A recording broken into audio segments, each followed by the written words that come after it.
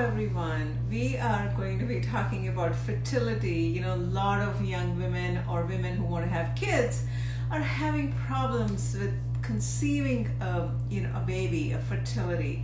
So I want to take this topic, multiple times and talk about, how acupuncture and some of these natural therapies can actually help you. And so for this, I have a very special guest today, Dr. Mary Wong.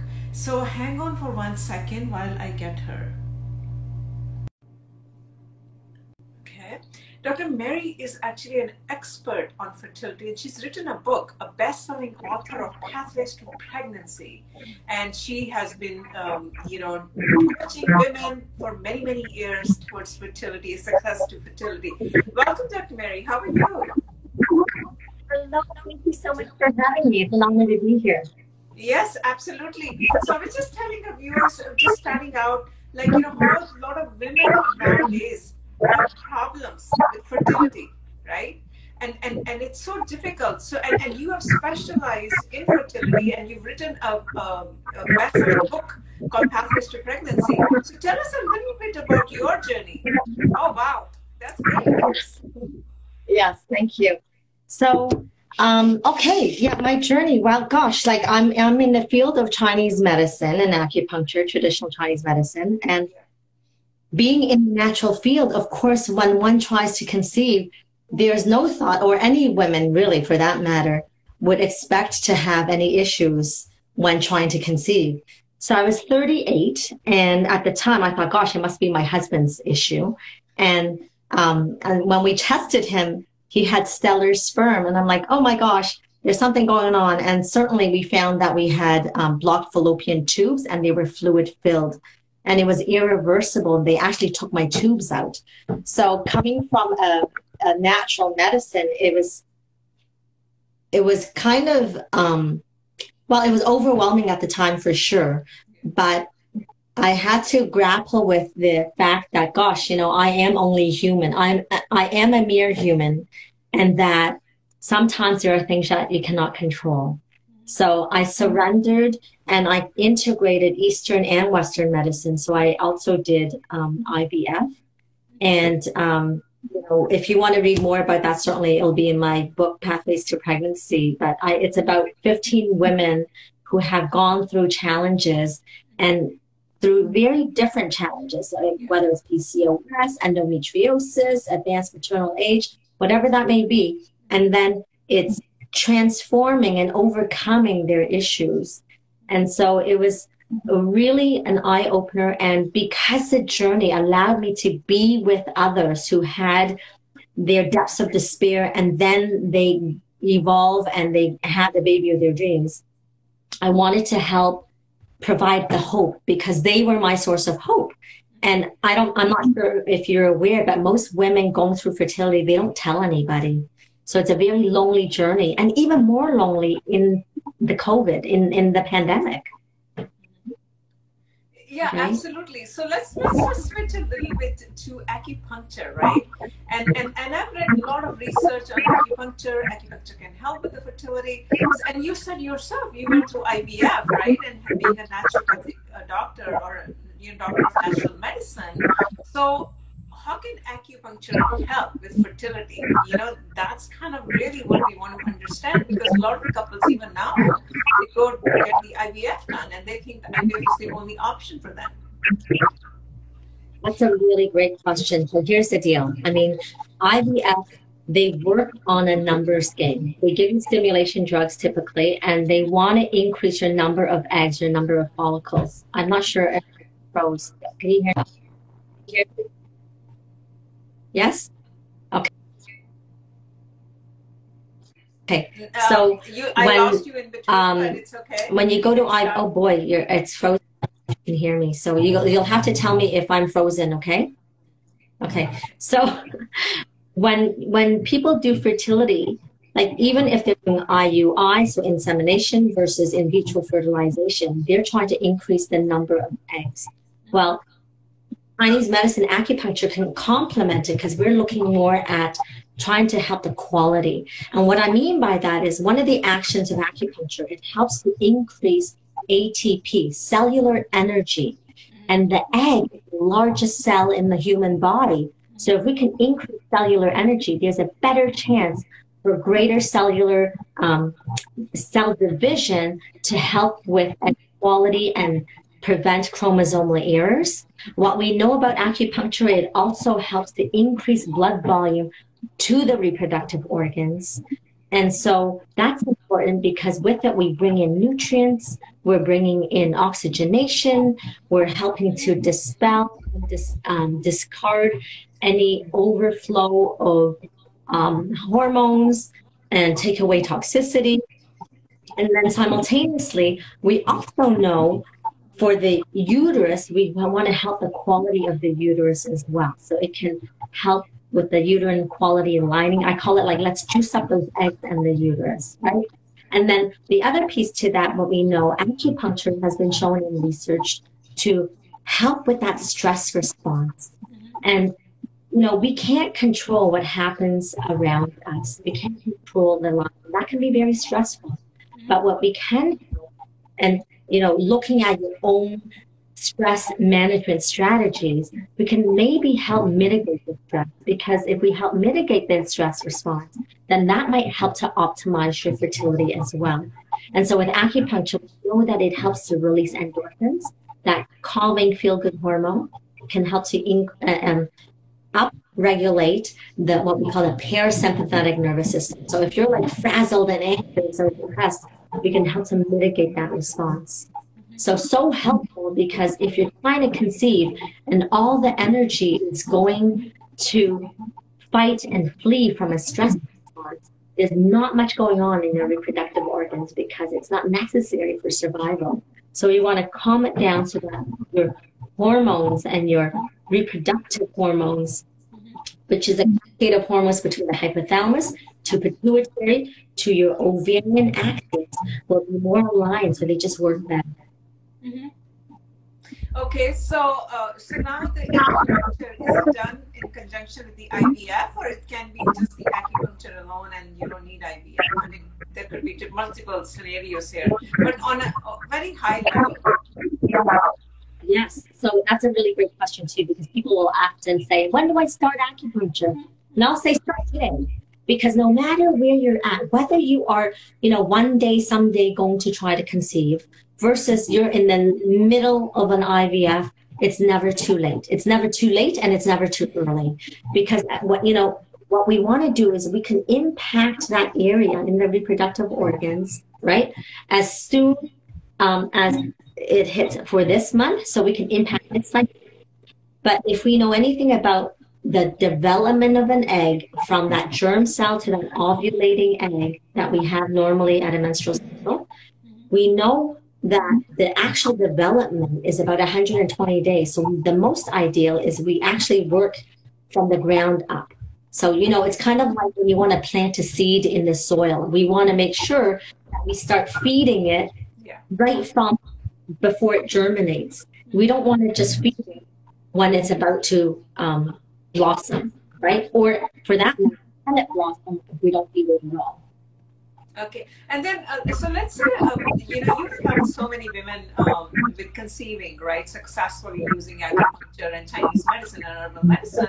So, what is the duration? Like, how much time do they have to come in to do the treatment before they can, you know, get pregnant? Okay, that's a great question as well. So again, you know, people are coming at different junctures. So in the middle of an IVF cycle, we can only help so much. We can only impact and imprint that so much. More ideally, like I said, about 120 days in would be a good time frame. So basically 3 to 4 months is where it's most ideal. But again, it's never too late. So no matter where you are along your journey, it's okay to start in the middle of an IVF cycle, because unfortunately, that's actually what a lot of people come. So I'm not going to say unfortunate. It's they come when they come, right? Yeah. So, and again, the time frame really, you know, it's the boosting of the ovaries and the uterus and the prodding, the hypothalamus pituitary connection. We're working on to reset, rebalance that homeostasis so that the body and the soul is more welcoming to creating life. So it's not just the physiology. We also want to reset, you know, the mind, body, spirit connection. And that is not like an overnight deal, right? There's some instances where it's magic, but for the most part in life, it does take time. So how many sessions, like 10 sessions, 12 sessions? I mean, approximately, like in your experience. Okay, so, and again, it depends on each person and depends on the scenario. So for example, with a polycystic ovaries, and you know, you're not even ovulating, you're not even having a menstrual cycle at all, right? I've seen one lady came and she didn't have a period for 2 years, and within 4 seconds she started to get a menstrual cycle. So wow, that's awesome, because without a menstrual cycle you can't get pregnant unless you do, of course, right? And then they use drugs to stimulate. So in terms of the numbers, so research has shown that basically if you're in the middle of an IVF cycle, there's a higher take-home baby rate than compared to not doing anything at all. But that requires 3+ sessions. And even better if it's 12+ sessions, right? Again, back to when are you starting? So if you're coming in the middle of an IVF, sometimes we are literally doing acupuncture every other day, or sometimes even every day if there's not that many eggs follicles to work with. Okay. And then do you also use Chinese herbal medicine along with the acupuncture? So what is really great is that acupuncture is part of traditional Chinese medicine. Chinese herbal medicine is part of Chinese medicine. So, and then lifestyle and exercise and dietary habits inform your full body-mind connections. We can't really have one without the other. So typically with acupuncture, we do recommend people also utilize, you know, supplements, lifestyle, dietary changes, as well as Chinese medicine. And Chinese medicine, though, if you're at a fertility clinic, we have to be careful because the doctors are not going to be in cahoots with that, right? And they may say, oh no, we don't want to, like, we're okay with you doing acupuncture, but not necessarily so much to do with herbal medicine. But that totally depends on the endocrinologist, because I also know some physicians. So I'm in Toronto in Canada, and some people know me, and they'll say, just do and take whatever Mary tells you, right? So it's like, so, you know, if you're going to work with an acupuncturist, then hopefully it's someone that can communicate with your health professional. If you're on the road, if you're on your own and trying to do it naturally, of course, you don't need to, you know, ask your doctor. You can go ahead, as long as you know you find an acupuncturist, a TCM doctor that is proficient in the field of Chinese medicine for fertility, because it's a specialization. So, okay, so what do you talk about in your book? Like, is it like a step-by-step instructions as to what people can do by themselves? Is it a self-help book? What exactly is the book about?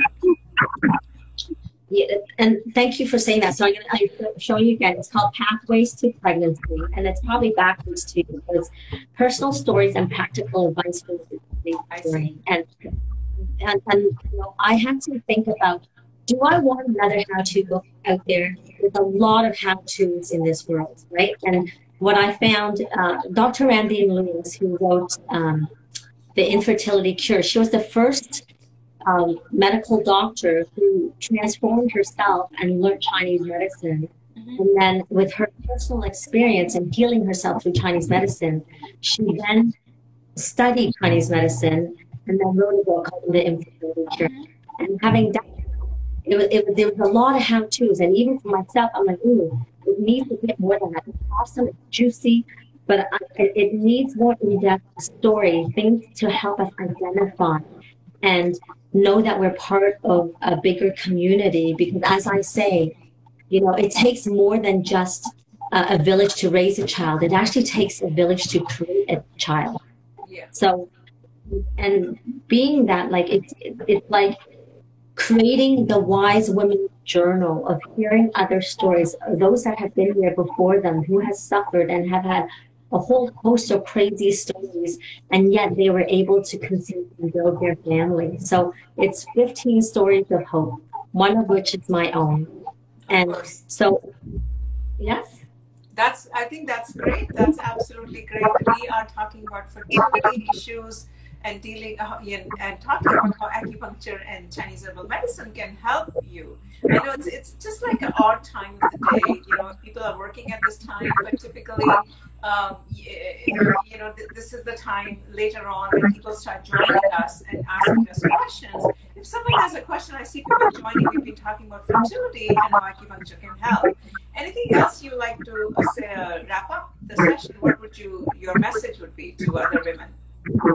Well, one of the biggest message I always say is no matter what you are diagnosed with, it's not the truth. It's a moment in time. So I find that it's very triggering when the words infertility, failed IVF, failed, or, you know, geriatric person, and it's just negative connotation, which really beats the heart and soul up. And just know that there are much more than who you are than just your diagnosis, and there's always ways to overcome, and there's always hope.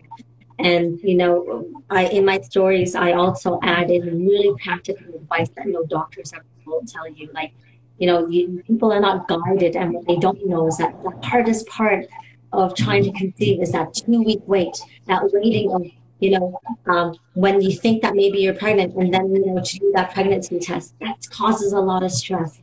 And so there's lots of information on that, and lots of information on all these other things. So you can totally reach out to me. I'm at Meet Mary Wong. You can DM me with any questions you have, and look me up at a lot. Sure. Well, thank you so much, Dr. Mary.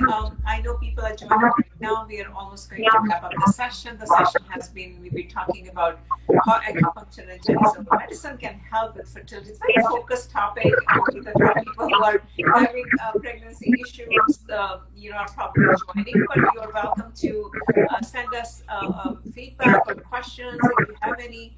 And you want to learn more acupuncture can help. With that, I'd like to wrap up this session, and yeah, thank you so much, Dr. Mary, for being with us.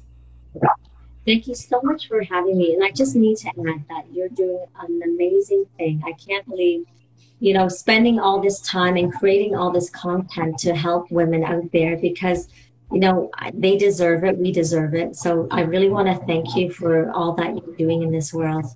Absolutely.